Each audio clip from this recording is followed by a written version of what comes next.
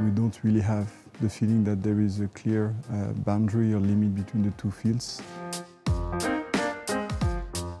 We love generic things to define specific things, considering the site, considering the people, considering, let's say, as much as possible, everything.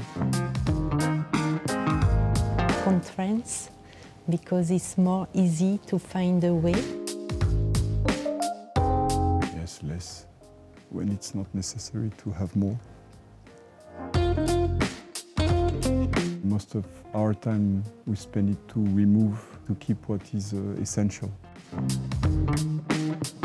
We are more convinced by the appropriation of people than the function of things.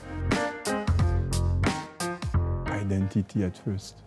Depends if we consider that flexibility could mean or could achieve a form of neutrality. Visible. We like that. All the small things are visible. I think that what is interesting is just to use different medium just to explore the way to talk about, let's say, these fields. No, I like Zurich, but I think my heart is in Paris. It's a question of scale. I think we have this obsession with all the urban territories, or let's say the cities.